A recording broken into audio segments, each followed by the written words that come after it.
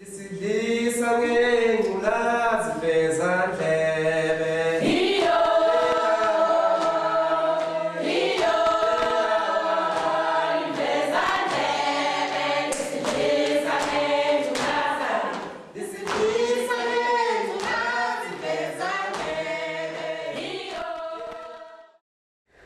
try and stop the spread of HIV/AIDS, one of the groups that the South African Health Department has focused on is pregnant women. And all pregnant women attending antenatal clinics are tested for HIV/AIDS. To protect these women's human rights, this testing should be done under the following conditions. 1. Each woman before and after testing should have had counseling so that she understands more about HIV, the treatment. She should have time to discuss and think through how her HIV status affects her. 2. Each woman should have given her consent to the testing, and the counseling should have helped her make this decision. It should help her be more informed about the risks and the benefits of knowing her HIV status. 3. Each woman's HIV status should have been kept confidential by the health service provider. However, in some parts of our country, women's rights are not being protected in this way, and this has deep consequences for those women, their families, their communities, and for the strategy of trying to stop the spread of HIV/AIDS. This is their story. Sanibonani. Siyanamukela kwimvidiyo yethu esiyenzile ngokukhulelwa. Ukuya eklinikhi labakhulelwe kanye nokutholakala ukuthi sesi-HIV positive. Asithandi ukubonakala ngoba njengoba se-HIV positive siyesaba ukuthi abantu bangasihlukumeza. Many women coming to the antenatal clinic are not happy or accepting about being pregnant, and many need time to think through what pregnancy means to them, to their lives. Ukuqala nje ngangayimisela ukuthi ngikhulelwe into engihlela nje ngoba ngangithi ngizama ukuthi ngiyayiphilisa ekhaya ngangiphila esimene esingekho right ekhaya.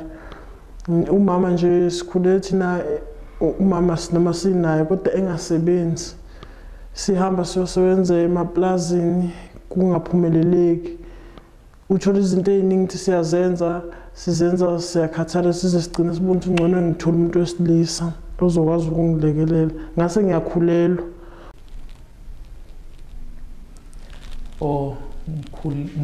Ngikhulele endaweni khona lana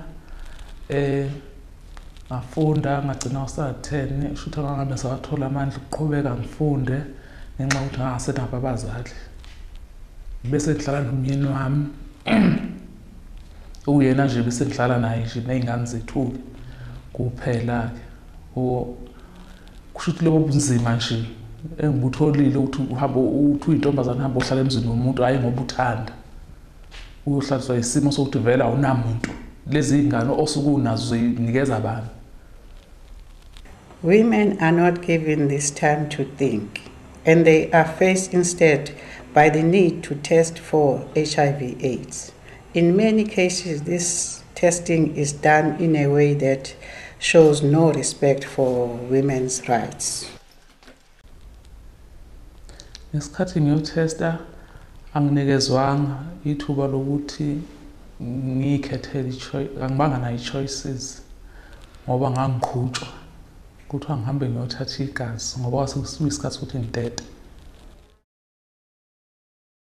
Futhi noma bengitshela ukuthi ngipositive kwaba khona lokho enhlizweni yami ngoba ngafika nezinyembezi zingakhala ngoba angizange ngitshelwe lutho ekuqaleni ngakakhanseli ngakacheck. Yebo ngathesta ngingavumanga futhi angaze ngize ngisayine indawo ngangingasukanga ekhaya nginalokho ukuthi ngizofika ngitest. akaze ubanikeze imvume ukuthi uyafuna ukuthestwa nokuthi mhlawumbe khona iphepha walisayinayo ukuthi uyavuma ukuthestwa wavele wathestwa. Yebo, ngathestwa ngingavumanga futhi angaze ngize ngisayine indawo. Ngangingasukanga ekhaya nginalokho ukuthi ngizofika ngitheste. Kushuthi kuye kube khona istika esimhlophe esiye sibe nebarcode nje inombolo ezimnyama. Shuthi uma ngabe siye sibhale ngepeni ka-ink, kushuthi iyona ndlela ehlukile ukuthi wena upositive, ngoba uma ungepositive kuba ibarcode kuphela, kuba nje istika esimhlophe nje sinanyithiselwe egadini laphezulu.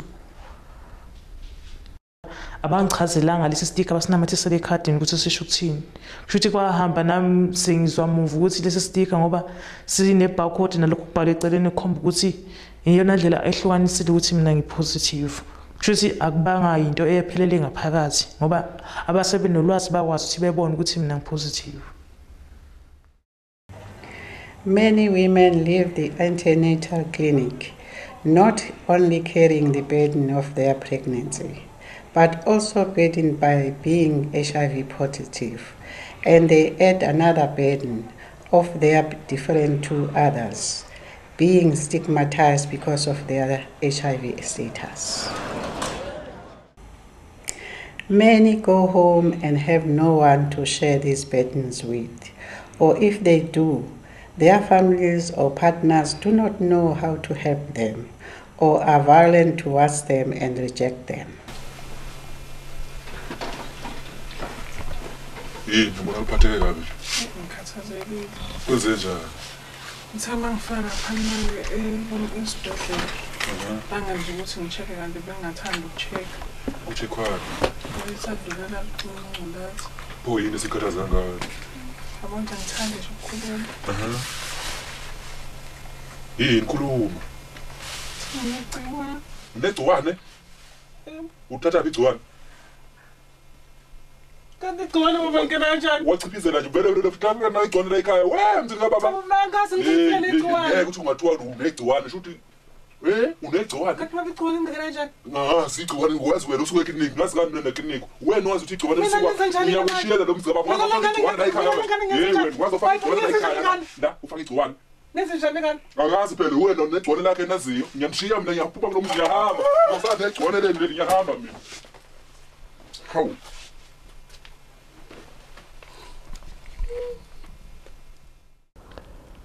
Impela sengifike ekhaya angibanga namuntu ozongisupport kulokhu ukukhuluma sengubekile. Ngayibona nje kufana ukuthi ngabe ngijulelile. Kube bengivele ngayithulela ngoba akekho enolwazi ukuthi uma ngabe kwenzeka kanje fanele uthathe iziphi inyathelo. Sasizimpumputhe sodwa sonke.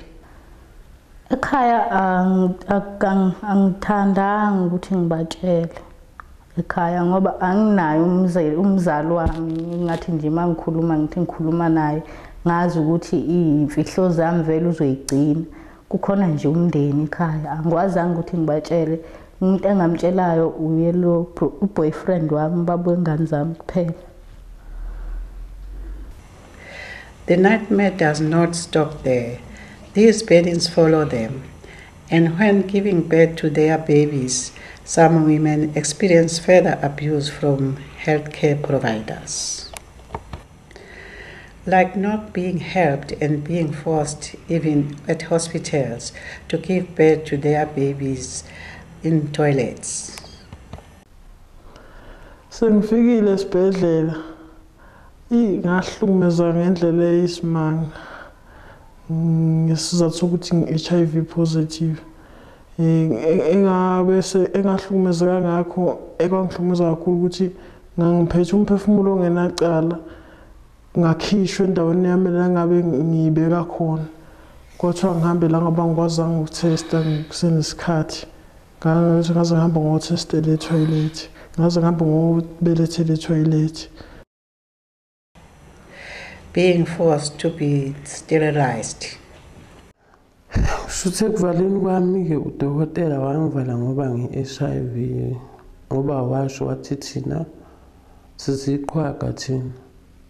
silala namadoda ngaphandle kwekhondom ethi kubeni sigula kumanje nje sengikhulelwe kenye ingane ingakho isivala nje.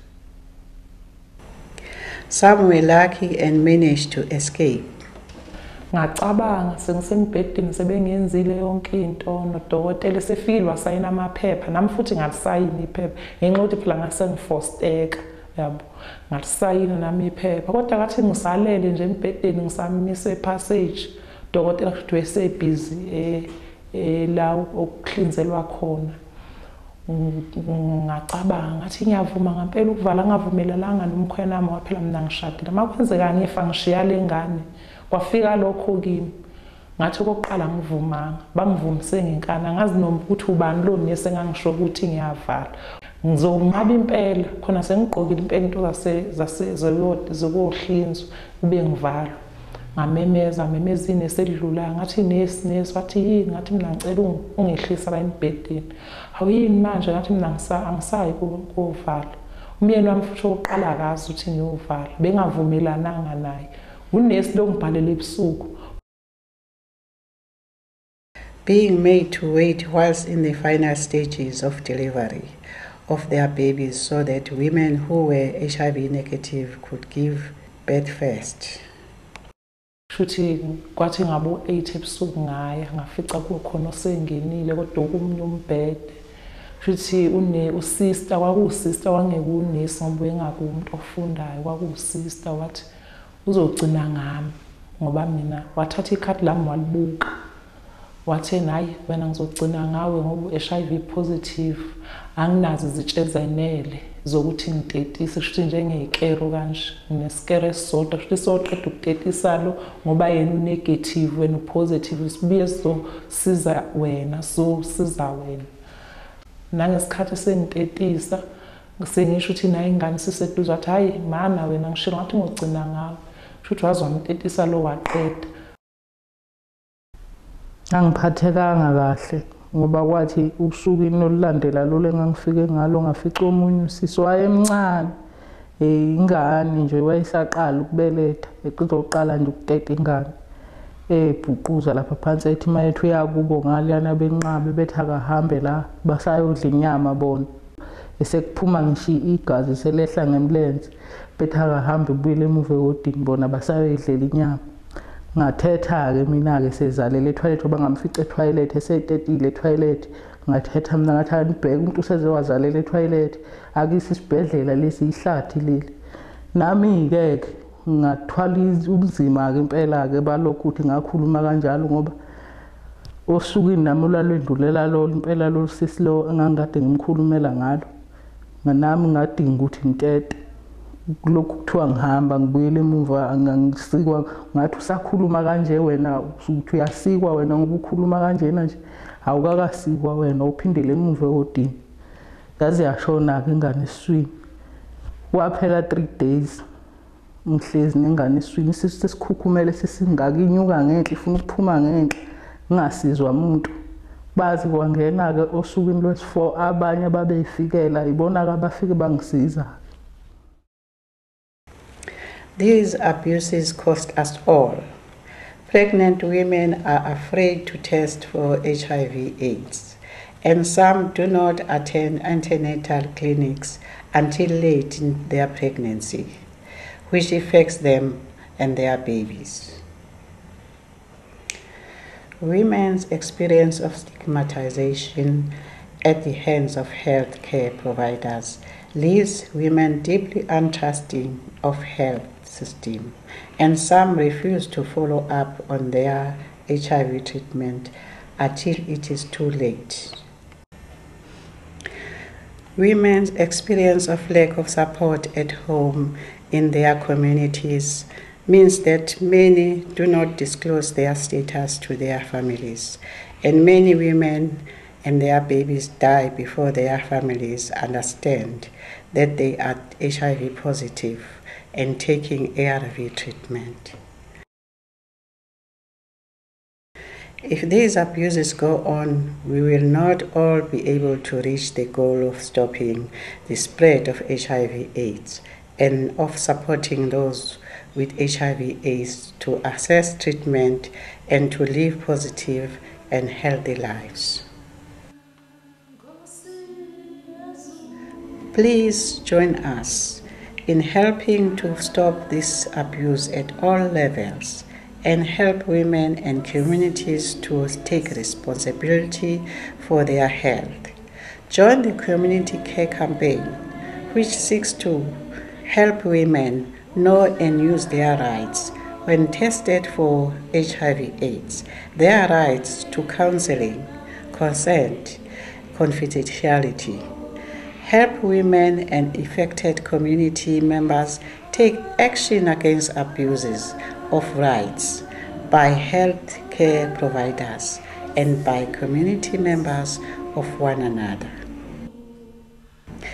As people, let's care for one another. Let's open our eyes and look at people in our lives, see what they are struggling with. Let's open our ears and listen to what they are saying. Let's open our hearts and care for one another. We all need that love. And it is only through showing that love and caring about one another that we are going to stop HIV spreading in our communities.